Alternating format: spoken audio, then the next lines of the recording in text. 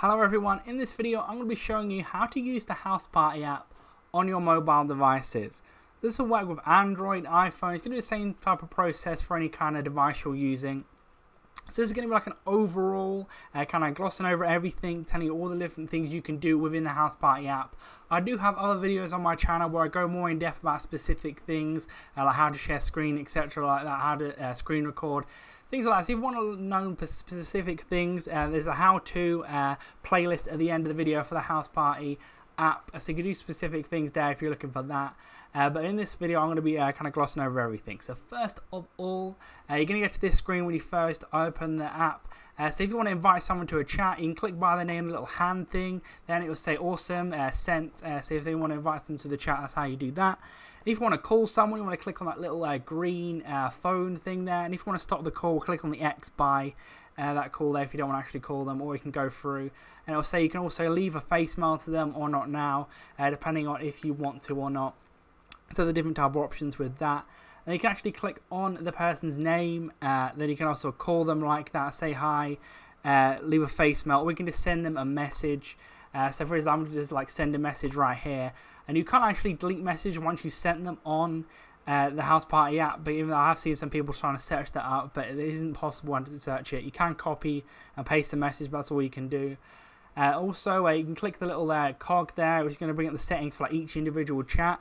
So you can ghost someone, so they're basically like appearing offline to them, but they get notifications, etc.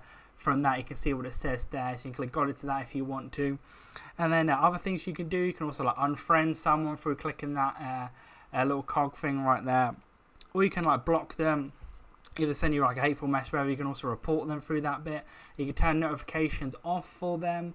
So that's for each individual chat. You can go through and do that. You can click got it. You can also obviously click it again, and then it goes back to normal if you want to, like, maybe for like a specific amount of time you don't want to get a notification for someone, etc. So that's what you can do for that part. Then if you want to get off this part to get to the other bits in the menu, so you just have to like kind of click off, not on like the little the square / like rectangle thing where it is to kind of get to the main menu if you want to. So you're going to go ahead and click on that tab part. It's going to be to each one. So you click once there, it's going to bring you back to this Houseparty thing. Then you can click on it again. It's going to bring you to like your camera.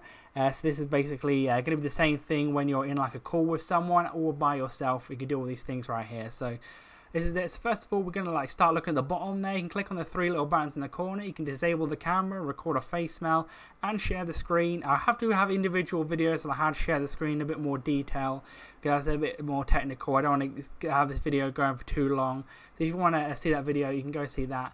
You can also turn the screen around of the front-facing camera and the back-facing camera there. You can do it like that. You can also lock the room, which basically means that other people can't join in the chat that you're in, whether it's by yourself or with other people. And you can click it again to unlock it. You can mute the microphone as well by clicking that little microphone button there.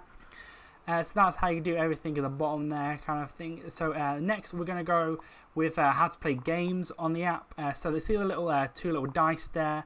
You can click on that, and then you can play different games. So the first one here is the heads up. So all these ones here down here that are actually paid, they're around about £1 in English currency. Obviously, it would depend on the currency it is. The one at the top is going to be free, I'm pretty sure, that you can play, but the rest of them are going to be paid there, so do keep that in mind.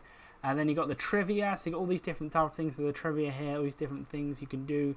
You can click on them. You can play them alone if you want to do them for whatever reason alone, and you can also invite people to it too. So you can go through here, click on them, invite. It'll be like which are 10 questions for each of them.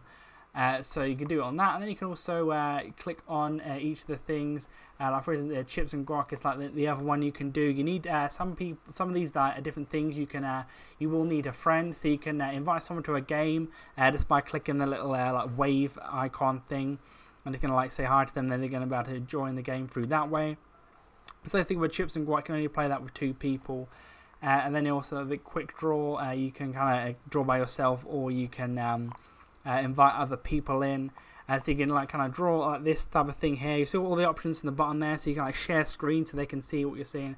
And you'll be able to see all the things that are going on in the bottom right hand corner on each of the screens right there. So you can also end the game by clicking the X button in the bottom right hand corner to end the game. And then in the top right hand corner there, you got the plus little button. You can click add new friends, invite new friends.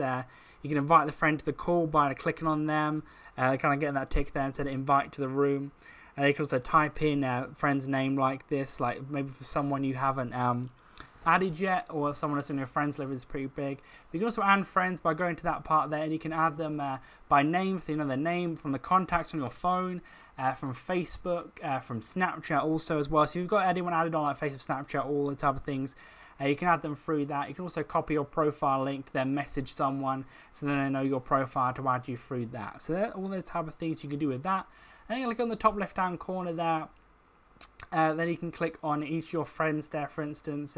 You could do the same type of thing you can do on the other ones through clicking the friends option there in the top little left hand corner where the kind of cog icon is. You can go through here, turn off notifications for specific friends, etc. Specific things. You can go more in depth with the notifications within here. So if you're gonna want to avoid certain notifications, you can do it in this little place here. The settings thing is basically once you get to this friends thing, click in that little pink cog in the corner there. So that's for the first part. So you can once you get to the settings thing here, it's going to be the main settings page.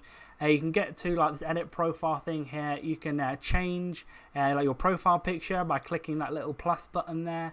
You also connect your Snapchats, then also your picture will turn to your Bitmoji. So if you connect your Bitmoji to your Snapchat, and then you connect to Snapchat, then your Bitmoji will be your profile picture, or you can just have it normal like that.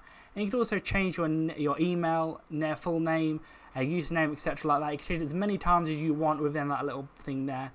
You can go change your permissions too by clicking that permissions bit within the settings. So you can like connect contacts, notifications. You can turn them all off all in one go, and every location, the camera and mic. If you want to turn that off for whatever reason, you can click on those things right there. And then you can also click private mode, which is basically going to be like appear offline type of thing. Then you can click enable private mode if you want to do that.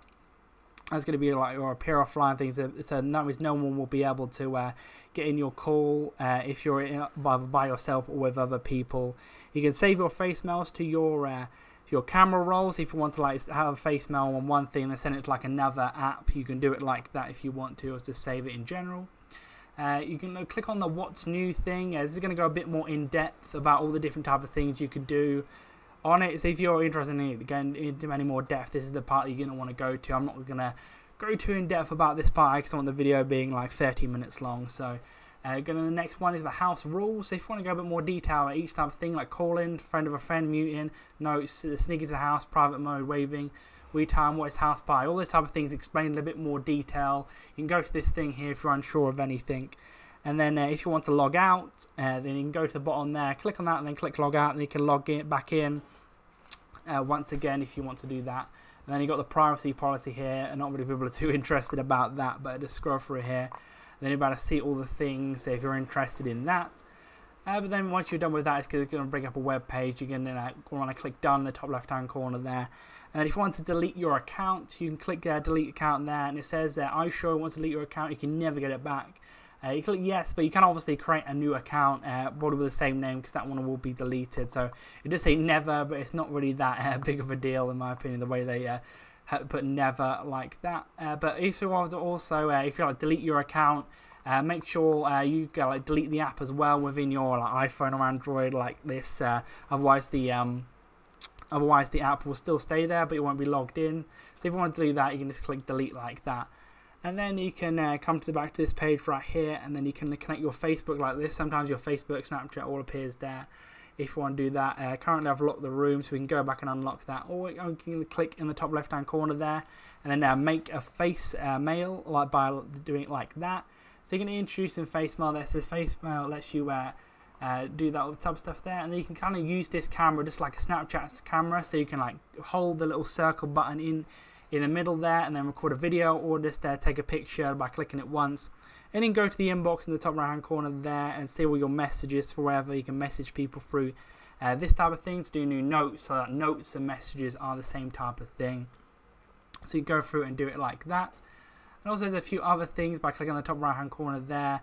You kind of bring friends here, so you can kind of invite them through that way. There's a few different ways of doing each type of thing, so it's pretty simple. Hopefully I've kind of covered everything within this. Hopefully I did actually cover everything you want to know. If there's anything you do want to know else, leave it in the comment section below and I will answer your questions if I can and I know what to do with them. Also on the screen it's going to be more how-to videos on this if you want anything specific in depth. But leave a like on the video if it did help you out. Subscribe for more videos like this. Click on the screen to see more how-to videos similar. But that's it for now. I'll see you in the next video.